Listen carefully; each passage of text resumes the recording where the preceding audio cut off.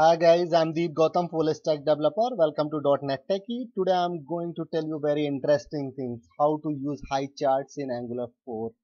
And if you're developing any project, chart is a very important thing these days. So let me show you how we can use high chart in Angular 4. So for that I have prepared my usual presentation in order to show you the theory first. After that I will take you to the practical words.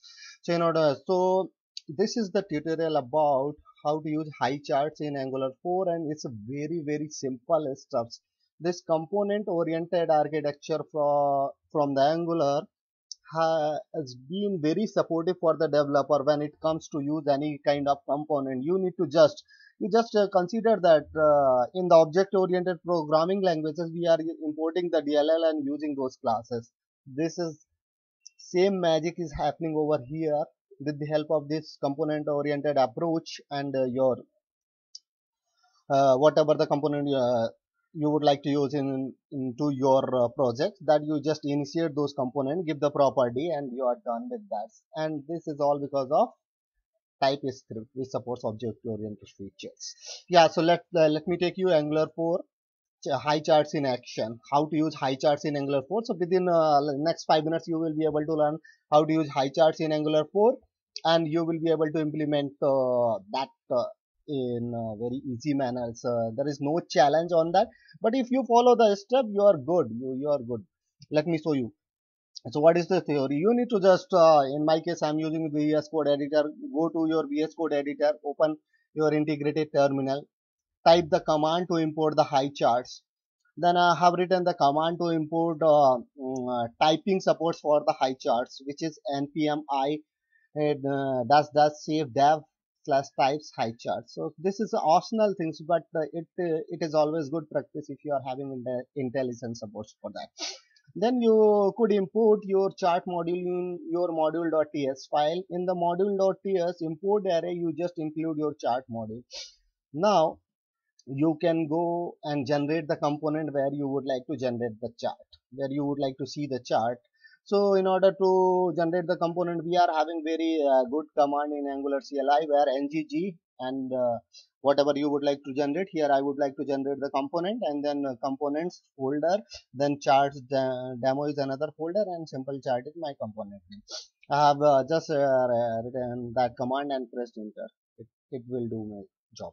Once the component is generated, in that particular component where you would like to use the chart, you need to import the basically chart over here.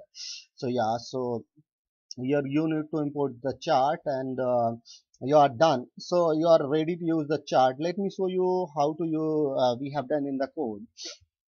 So this is my code over here, where when I talk about the integrated terminal, how you can go to the integrated terminal, go to the view and integrated terminal. This will open you integrated terminal. This is the component which I have generated chart demo, and this is my module.ts, which includes the basic details for high charts. So what are the basic details for the high charts? This one is the high charts module. When I have imported it, this line I have written it. In order to import into import array, this line I have written it. Then I have generated the chart demo component. In the chart demo component, the first thing, let me go to the component yes, and show you what's happening around. The first thing you need to import is this one. In my PPT it was wrongly mentioned chart module, but actually you need to import chart so that you can utilize the chart class over here. Once you have imported this, you are ready to use the chart. So I have just initialized this chart over here. Define the chart particular type. What would be the title of the type? Predates, whether it's enable false, and series. What are the series? So this data you can provide. This data you can provide dynamically from the web service as well, web API as well, or RESTful service as well.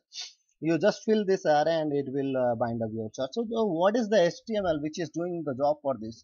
This is the chart, and here I have written one function which is add. So what it is doing, this dot charts dot add point. So there are many methods in the chart class which supports add, support, add, remove, add points or remove points or many references, and so on. That is like a very depth detail, but this is the basic steps actually.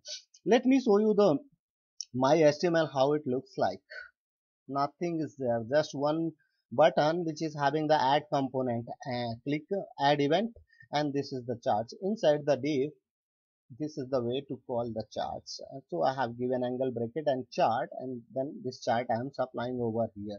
So what it is taking actually, look at this. What is my chart name which I have initialized? This is my chart which is getting binded into div. So you need to just initialize these basic steps. Supply the data if it is not static. In my case, I have made it static. Supply this data point from the wave API, and you are done. So let me show you basically what's exactly there in the chart. So this is my running application. So you need to just import the high charts, create the component where you would like to import the high charts, the basic summary, and there itself you just declare your high charts parameters or series or points, and then you just run the application. It is able to show you.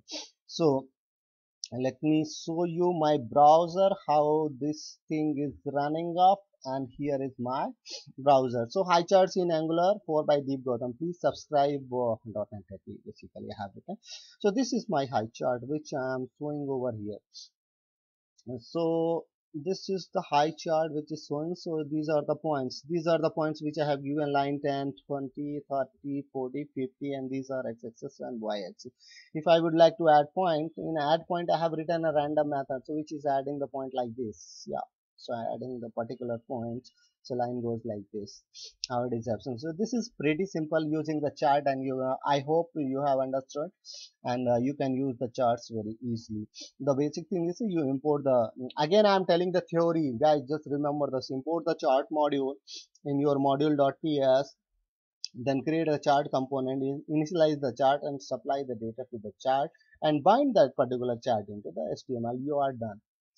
Yes, so thanks for watching, and please subscribe .NET Techie.